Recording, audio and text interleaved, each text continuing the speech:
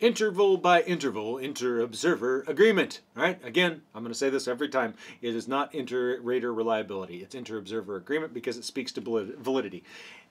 Really speaks to believability, not validity. Oh my gosh, that was very valid. So you're probably not a wee bit, and now you're not going to believe me at all. So no, interval by interval IOA, right?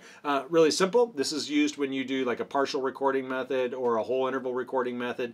All you do is compare the intervals to each other. So you've got two people making recordings about the same interval time, right? So did the behavior happen at all during the first 2 minutes? Yes. No. Oop, they don't agree. How about this one? Did it happen at all? Yes. Yes. Did it happen at all? Yes. Yes. Now we have 3 intervals that you just saw: picking nose or screaming or getting out of turn. Well, not picking nose, that's discrete. So continuous type behaviors, right? So they're talking out of turn, whatever. Did the behavior happen at all during that time period? We're using a partial interval method, right?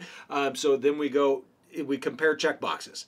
If they agreed, and so in this case we had 3 intervals, so did they agreed 2 out of 3 times, so 66% roughly.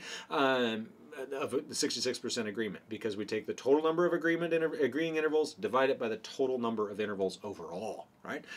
So it's a pretty good method. It's not quite as good as exact agreement, but it's not bad at all, and pretty strict for, in fact, the strictest one you could have for continuous type behaviors.